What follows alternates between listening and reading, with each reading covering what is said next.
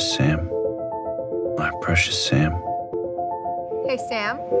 Stay where we can see you.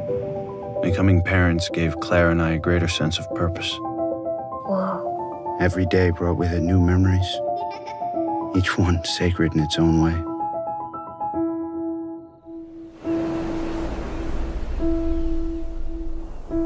It doesn't feel real.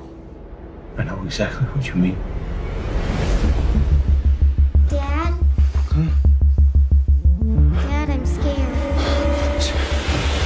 I think I'm going crazy. I saw her. Maybe you should think about talking to someone. Like a grief counselor. When Sam died, I began to notice these inconsistencies. Do you remember where this was taken? Yeah, it's Griffith Observatory. I swear, I remember taking this photograph, but we were in Seattle. How would you feel if you could no longer trust your own memories?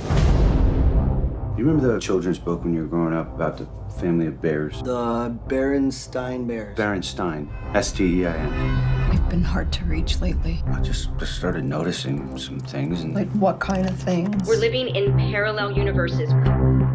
Can you picture the Monopoly Man? Yeah. What's on his face? Monocle. Apparently, it's never been the case. The Mandela Effect.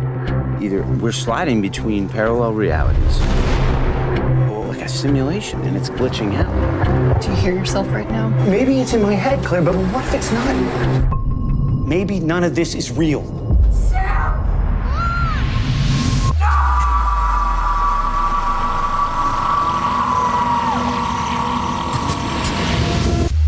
What the hell is going on?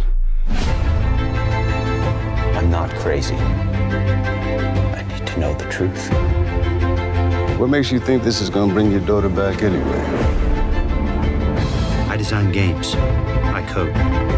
If this is a simulation, I mean, if this is code, then I can do something. It's no small thing shutting the world down. There's something you're gonna need to understand. Ideas are dangerous things.